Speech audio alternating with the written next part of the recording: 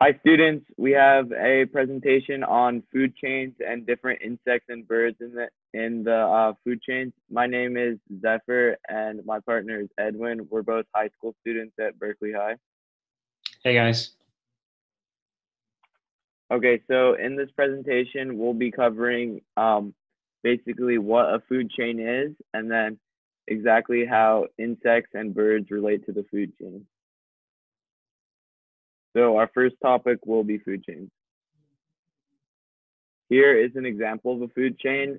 As you can see, it's kind of like a pyramid shape. And at the bottom of the food chain, you'll have the producers, which are basically plants, and they are called producers because they make their own food for themselves from the sun.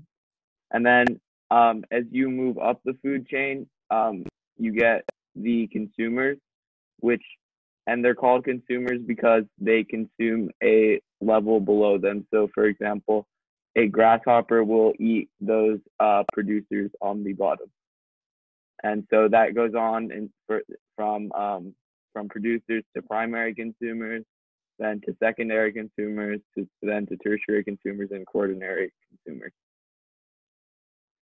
So we have some examples of what different animals in a food chain eat.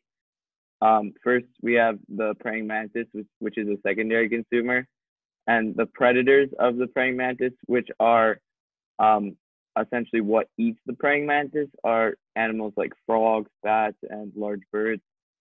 But the praying mantis preys for, meaning they eat animals like gnats and mosquitoes.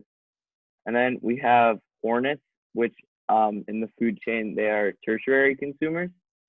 And some of the animals that eat hornets are nighthawks, and they will prey for small insects like, for example, our first example, the praying mantis.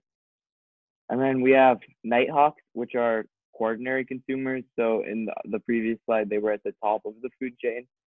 One of the predators of the nighthawks will be booming birds, but the nighthawks will prey for small insects like those hornets.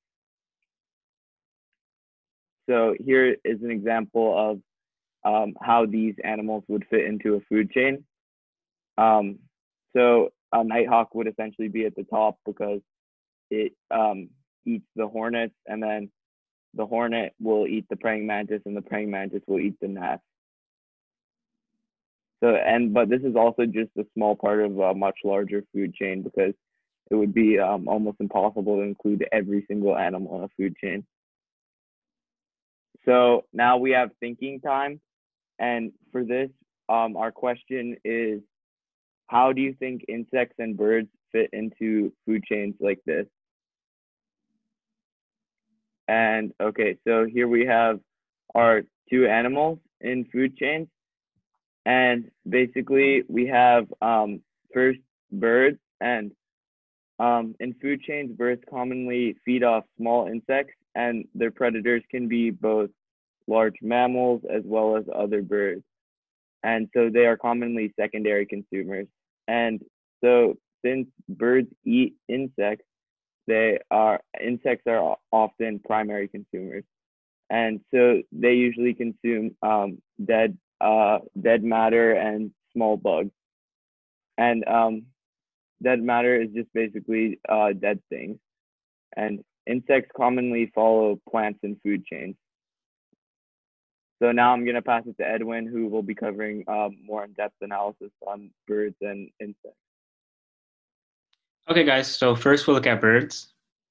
So some important stuff about birds and how they relate to the food chain is that all the birds are what they eat, how they eat, it's all connected somehow. In order to survive and grow older, some birds have to eat smaller birds, and some of the smaller birds have to eat bugs and seeds and plants. Some cool examples include the red-tailed hawk, who loves to hunt for cardinals and pigeons. And although they mostly eat fruit and seeds, cardinals are also known to eat crickets and beetles, which are some insects that we'll get into later.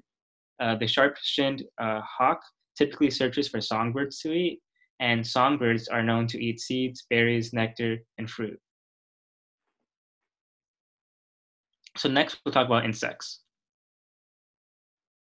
So some important facts about insects in the food chain are that insects can eat a wide range of things, including leaves, wood, small animals, and even other bugs.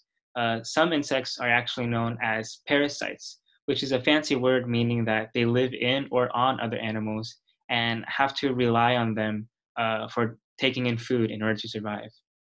Some cool examples include beetles, such as the powder-post beetle that loves to eat wood. Large praying mantises that we mentioned earlier can actually eat small frogs and birds. And fleas can live on cats and dogs, eating their blood for their food. Thanks for watching. So now for thinking time, think about how birds might hunt and look for prey, such as smaller animals.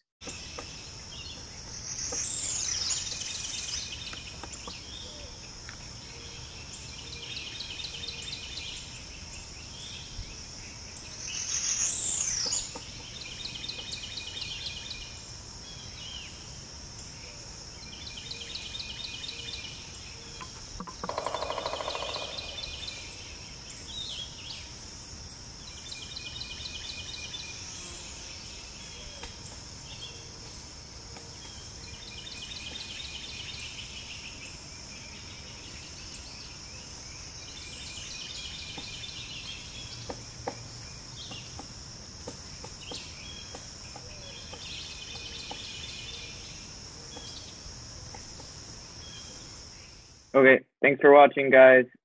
We are also part of the club 10 Bay Birds, and we look forward to doing more presentations in the future for our club and related to birds and biology. Thanks, guys.